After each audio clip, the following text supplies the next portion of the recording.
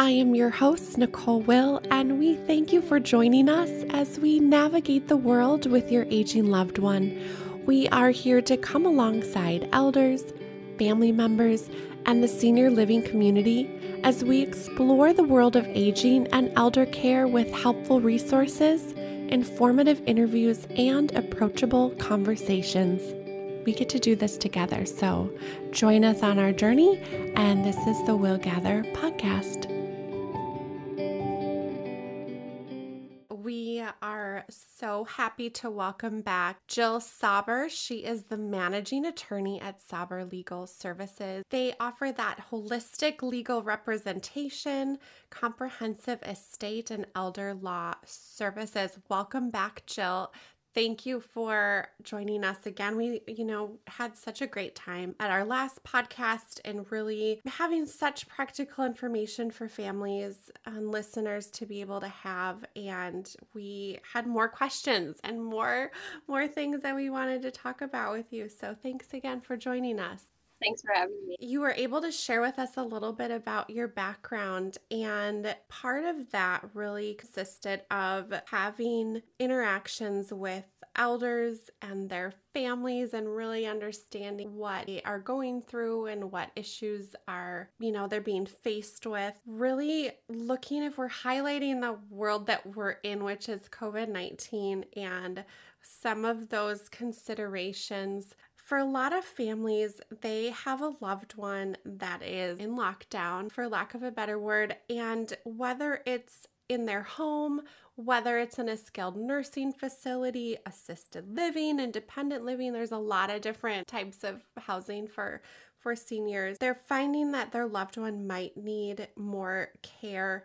For families that have a loved one at home and they're thinking about moving their parent into senior housing at this time, what should they consider when they're signing those contracts, whether it's an admission contract, that would allow them to have that oversight and the eyes on their care while they're not able to physically be there? Yeah, so I like to talk specifically about the actual agreement, so the contract that they get. And if you're planning ahead and it's not crisis mode, you might have more time to sit down and actually read the agreement. But a lot of times, if they have fallen, maybe they're getting discharged quickly from a hospital or TCU, you might not have the time to sit down and really review it or send it to your attorney to review. So I like to hit on what you're going to see in the actual agreement so that you don't panic and you don't sign in the wrong place so that you're personally financially liable. So good advice. Depending on the type of facility, if it's, I'm going to focus on assisted living or housing with services because I feel like that's by and large where I get these agreements to review. So in the state of Minnesota, just a little background, there's been a moratorium on nursing home beds since I think 1984, which means there aren't new nursing homes opening up, or if they are, they're just kind of moving beds. In other words, a facility might not have as many beds, they might give some of their beds to someone else. So when we think of a nursing home, we call them skilled nursing facilities or SNFs, right? I'm not going to focus on them. You sign one agreement with a SNF. The benefits you get when you're in a skilled nursing facility is pretty comprehensive. And so I'll focus on assisted living. And that's housing with services. So like independent living, bringing in care. That's memory care units or with dementia specialties, right? You are going to be getting, if you are sitting down with your parent, for instance, and they're going to be the resident, you're going to get presented with these agreements, and it might be one big stack of paper. And what you will notice if you go through it is there's actually two separate agreements. And one is a rental agreement to rent the apartment or the unit. And then the second one is for bringing in care services. That's the care contract. So sometimes they'll combine them into one. But for housing with services, you're going to get two separate sort of contracts. And so I want to highlight that because you're truly just renting a space. You're just renting, you're leasing an apartment, and you're contracting to bring in their in-home care provider, right? So know what that is, know what company they use, and know what their sort of tiers are and level of care they're willing to provide. If you know that your loved one, they haven't been assessed recently for what their activities of daily living requirements are for care, maybe they need more than that facility can provide. So you don't even, you stop reading at that point and find a different facility. So I think number one is knowing that you're renting a space. Housing law in Minnesota is what covers that unit. So you can be evicted. You're not discharged like you are in a nursing home. And then you're bringing in home care. So you need to know what that looks like. Right. I wouldn't mind going through the actual agreement a little bit further. Yes, we would love that, because I think for people, typically they've never seen one before until they're in that situation. So let's walk through that. I think that would be really helpful. So there's oftentimes a main kind of agreement, and that's going to be the rental agreement. And that's saying, yep, this facility has a bed available for your loved one, and you're going to rent it for this rate. Here's the base rent amount. And then there's going to be separate signature blocks for you to consider signing. I always tell my clients, under the law, at least in Minnesota, the resident should be the one to sign if they have capacity. Always, always, always. So the facility, if they're giving you a contract to sign, if mom or dad is the one that's going to be living there, they're the ones that should be signing as the resident. The child may be acting as the attorney in fact under a financial power of attorney, but they don't necessarily need to even sign the agreement, not even as what we call a responsible party if mom or dad can sign themselves. So there's oftentimes 5 signature blocks. That's a lot. Yeah. So you're sitting in front of this agreement, and maybe it's a crisis mode, and you're presented with this document with 5 places to sign. And if you don't know any better, you might just sign all of them. And I would caution against that. So there'll be the applicant or the resident, so mom or dad, usually. There's the resident's spouse. In Minnesota, spouses have an obligation to pay for care. Familial responsibility, we call it. Children do not, but they're going to request the spouse's signature if spouse is around. The resident's legal representative, so that guardian conservator or financial power of attorney, that person or people could sign this agreement on behalf of the resident. There's also a spot for responsible party. This often, I would say the responsible party that's signing the agreement should probably be like the healthcare agent under an advance directive. This is the person that they're going to call if there's an issue medically. If there's an emergency, this is the first person they're going to call. So this isn't necessarily what I would say is the person financially responsible. It's more like your contact person for this. Right. Kind of like that emergency contact. Exactly. Yeah. I would argue that no facility could ever hold this responsible person or party financially liable unless they sign in the 5th spot. Got it. And that's for guarantor. So unless you want to pay for mom or dad's care and be personally liable, don't sign as the guarantor. Okay. Right? Good tip. Yeah. So those are kind of that's what to look out for, I guess, in the agreement. Really gives clarity, because a lot of times you're just handed a stack of paper, right? It's kind of like when you close on a new mortgage, you're like, oh my word. I don't even know what I'm doing. I'm trusting what you're putting in front of me right now. I don't know. Totally. For those families that already have a loved one in a facility, what rights do they have, especially during this time? I think it's come up a lot for them to see or spend time with their loved one, especially during COVID. A lot of facilities are, and it varies state by state. So we'll put that disclaimer out there. But are there certain rights that families have to see and spend time with their loved one at all? So it is kind of it's the Wild West right now with COVID, unfortunately. I've gotten a lot of calls. Now we're on our kind of 2nd round of lockdowns because we're spiking so bad. There is the Nursing Home Bill of Rights, and that's the rights of the resident in the nursing home. And we talked a little bit about how facilities are licensed, and that makes a difference in the type of benefits and the statutes that apply. Housing laws apply, right? So if you're an assisted living facility, they can't necessarily keep out visitors because it's your apartment. Right. But they also can't evict you right now because there's a moratorium on eviction. So it's kind of like this weird, it's just a weird time. Yeah. Yeah. So at the federal level, the Center for Medicaid and Medicare Services, what we call CMS, they have issued a few guidance memos for nursing facilities. I have one in front of me, and the most recent one, it's updated September 17th, 2020. Okay. This lays out some of the guidelines about COVID visitation, because facilities were just doing random things and then basing it on the state's like governor's executive orders, or just kind of making things up. Just saying, no, we're just not going to let people in. Well, wait a minute. That's not one, that's not okay. That's not legal. Two, you're using this executive order and the limitations as your reason for limiting visitation, which is, we think, wrong, right?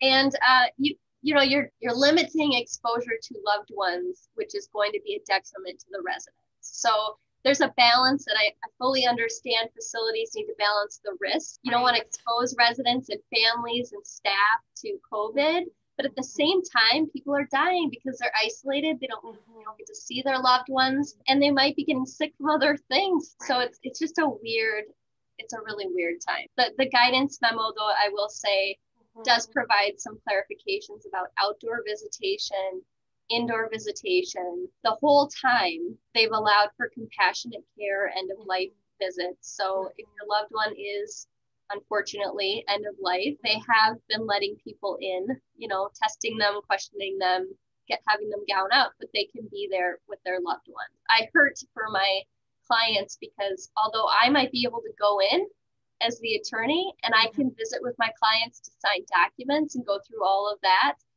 I was just at a local facility here in the Twin Cities last week, and I'm inside signing documents with my client who's the resident there, the mother, and right outside of the screen is the son and the grandson. It's like, it just seems silly, right? Like we're right here. It's so hard. It is heartbreaking, and I totally feel for the families, and I truly also understand that the other side of it, where the facilities need to be careful, because then they run the risk that people are going to get sick and they'll have an outbreak in their facility, and then they have to deal with the consequences of that, medical, legal, all of it. It's really one of those situations where you have empathy on both sides. We understand the position that the facilities are in, really wanting people to be safe and protected. And we understand that it is heartbreaking for families to not see and spend time with their loved ones. So it helps to understand that it really is CMS at that federal level is putting together that overarching guideline, and then understanding, that was one of my thoughts, was having in what circumstances are those allowable. And you mentioned if someone unfortunately is at the end of their life, that those families definitely have every right to have those compassionate care visits and spend that time. So that really breaks it down. Are there any other rights or things that families should consider when they are visiting with a loved one? Well, so we in Minnesota passed some legislation. My timeline's now all screwed up with COVID, but I'm like, what month are we in? I'm pretty sure it's 2019, but don't quote me on that. About cameras in units in nursing facilities, and you have to go through the proper channels and get permission. But you can have a potentially recording device or camera in the unit.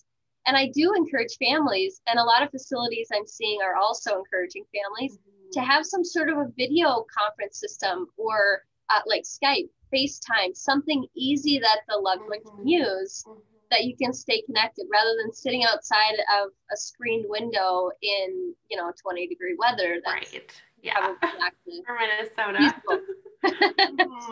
So I think it's just with people being on lockdown and being a little bit more, what I would say, vulnerable, and being in these facilities, whatever electronic access they have to the outside world is now being used for scam artists. So I would say, as a loved one, You want to provide resources so that you can see them and talk to them, telephone, internet, all of that.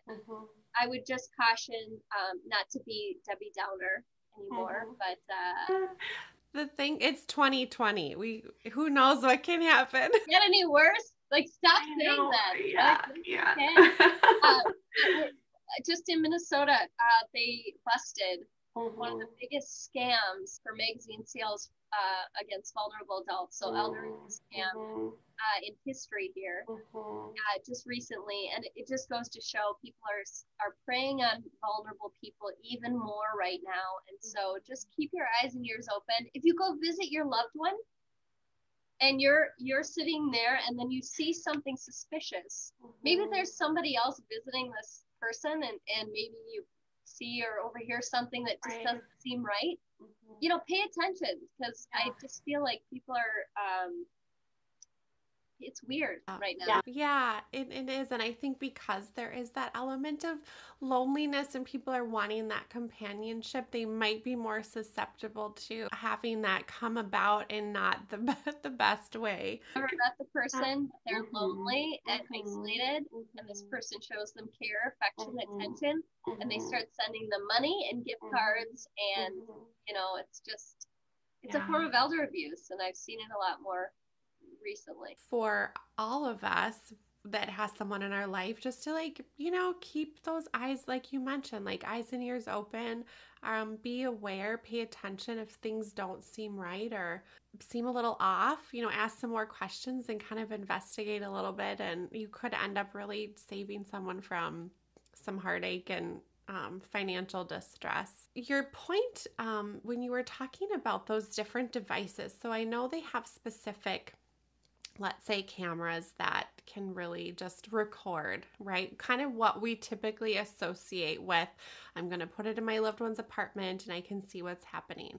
Now we're in a world where we have, Alexa and Google, the screens in different ways, iPads, FaceTime, different ways to connect.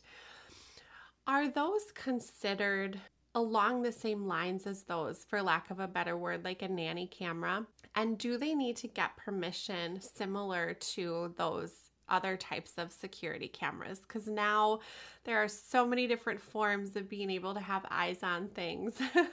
When is that line, that threshold crossed into really needing some legal protections, whether it's for the facility or for the family or the resident? Under the new statute that was enacted, it looks like the definition of electronic monitoring device in a facility, in healthcare facilities, means a camera, including one that captures, records, or broadcasts audio, video, or both, or other technological device used to monitor or communicate with a resident or others, that's installed in a residence room or private living space. That's the definition. So I would say yes, it would include all those, even Alexa, that's just recording, where you can kind of pop in and listen or record. That would fall under this statute, and the kind of notice requirements and everything would apply. Really, a lot of families, this is a new thing for them. They've never, I would say, yes, people did have those devices in rooms to communicate, but because of COVID-19, it's really accelerated that, and there's a lot more of technology in place. People are adopting it. We're using it as our means, really to communicate. Well, here we are on Zoom, right? I know. It would have been fun to be in person, but maybe in the future. So let's say for families that they feel that the care being provided isn't adequate for them or their loved one, are there any laws in place that give families some independence in their decisions to provide care? And are they able to, let's say they have agency that the facility uses and they really are not happy with that, are they able to bring in their own agency that they've hired or that they would like to have them care for their loved one instead? What are the parameters that they can work with that? So I'll just say generally, yes. It's always up to them if they're in a housing with services setting like assisted living, and they've contracted for that in-home care provider to come in, and it's not satisfactory and they're not getting what they need or want. Yes, generally speaking, you can bring in your own. What's in that contract, obviously, you're going to have to revisit and see kind of how to get out of it, or if there's any sort of fee or notice requirement to cancel that contract. But yes, Right. I mean, absolutely. You're renting a unit.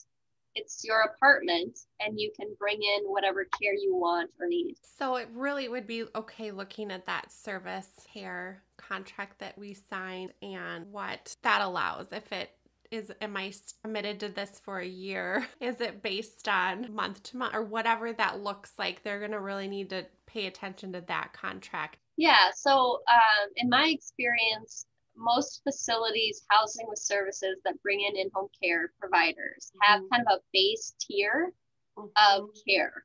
Right. And so that might be some personal services are provided, maybe medication management, just like really kind of their base. Right. Like housekeeping. Yeah.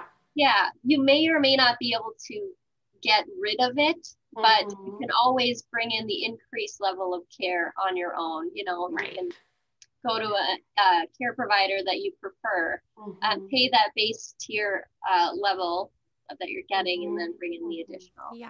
So looking at our time in this world, we're in a place that none of us have really dealt with before, and a family decides, you know what, I really want to move my loved one out of a facility, out of their apartment and into a home with me or into another facility that they feel is a better fit for them. What considerations should be made if they're wanting to break a lease agreement? And any thoughts or insights on what you would advise for people to navigate this process successfully? Yeah, so also not uncommon right now is the desire to get mom or dad out of the facility and either, like you said, into a new one, a different one, maybe closer to them or even in their home. I'll just reiterate what I said about general planning. I think always the first step is realizing the level of care that your loved one needs. What you see or what they tell you,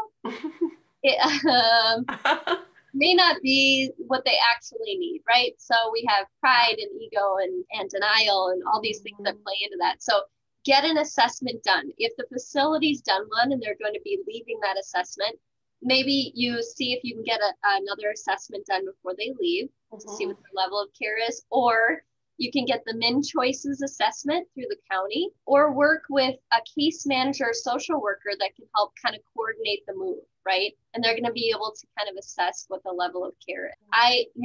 I love the caseworkers, case managers, social workers that I work with. They just help manage that kind of day-to-day care conferences, assessments, and can be a really good resource for families. If the assessment comes back and says that mom, dad, the loved one needs a higher level of care than you can provide in the house, or your house is inaccessible, you have a split level with a bunch of stairs, and they're wheelchair bound or they're immobile, you might want to reconsider whether the house is a good place for them. Going to another facility, same thing. They're going to want to assess mom or dad at the new facility and determine if they can actually take care of them and provide what they need. So that assessment, I think, is step number one. It is. It's kind of getting the state of the state and a really accurate picture, because I have seen that so many times. Someone says, I am great and I can do this, and I love that enthusiasm, right? That's good motivation. Yes. Right. Keep it up. All right. That's perfect. That's amazing. Reality doesn't always kind of Right. And it's saying, okay, but we really want you to be safe and have things in place. I think families really getting that accurate picture together to see if that's really going to be appropriate. And then also along the lines of touching on those contracts, when you are looking at different facilities, really understanding what your needs are, because each facility offers a different level of care. And some might say we can provide care from this level to this level, but after you reach this certain threshold, we're not able to do that. And as a family, if you didn't understand that fine print, you could be in a situation where now you're needing to make another move or adjustment, which can be very hard for our loved one. And so really understanding, do I want my loved one to be home and we're able to provide care up until end of life, and is that adequate and doable? Or also with the facility, are they able to live here and we want them to live out their life till the end? Can they provide that level of care and even provide hospice or end of life care? And I think a lot of facilities are really understanding that people want that full picture and all of those services provided, that continuum, as we like to say. And so that's another piece, is let's understand where my loved one's at and what I long-term desire for them or they desire for themselves. And then what is our next move, and is that appropriate, and can they manage that wherever they are? I'm so glad you said that, because that's the first piece, right? It's like, of course, yeah, you go to our facility, you want to move them to a new facility, and it's gorgeous, and mom will love it, but they provide less care than where she's at, or it's kind of capped or topped out at what level of care she's going to need in the next 6 months, and then, like you said, then removing her again. And then as a second thought, after the kind of the medical care, ADL necessities, assistance with ADL, we have the possible future benefits.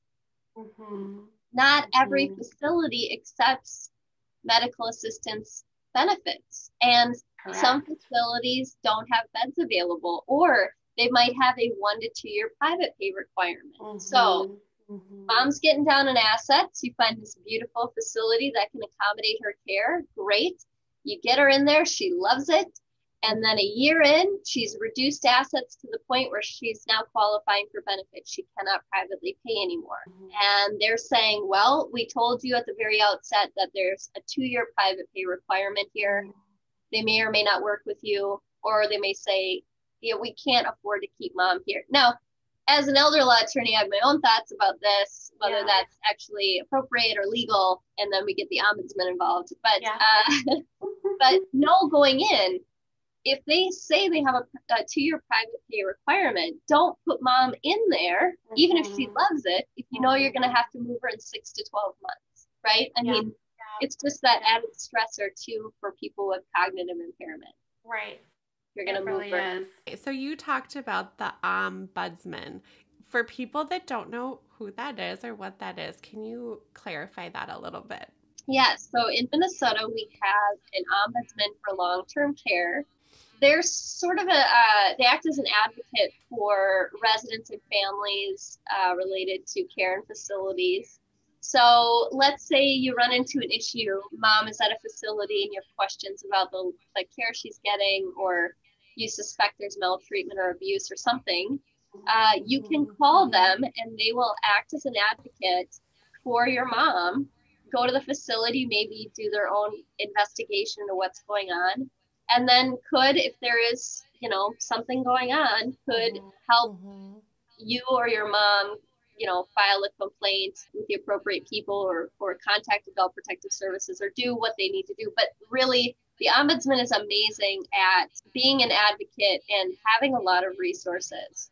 And you'll notice that when you go to sign an agreement at a facility, they have to provide you the ombudsman's contact information. And it has to be posted as well. And this is a free service, correct, for families to use? Yes, absolutely. And I encourage them to do it, to call if they have any questions about a facility or care. Absolutely. Yeah. This was so helpful. It's not always glamorous or really fun, but we feel more settled when we have the tools we need to make informed decisions. So this just brings us more into that place, and we will include all of your information for people that have questions, and we're so thankful for your knowledge and your ability to want to help people and give them the information that they need. So thank you again, Jill, for joining us today. Thanks for having me. I appreciate it. This is Jill Sauber with Sauber Legal Services. The information that you've heard today is prepared and presented for general information purposes only. The information is not legal advice. Legal advice is dependent on your specific circumstances or situation, and I encourage you to reach out to a professional to discuss any sort of elder law issues that you might have.